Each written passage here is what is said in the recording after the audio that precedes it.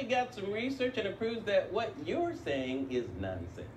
Let's get to Baltimore and this scathing report from the Department of Justice about the Baltimore City Police Department. Officers routinely violated people's, particularly African-American, civil rights.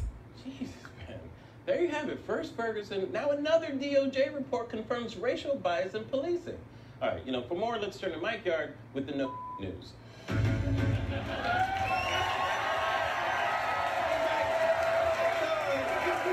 So, Mike, the DOJ has reported that the Baltimore PD is riddled with racism. Yeah, no, Larry. Thank you, Mike, for that in-depth analysis.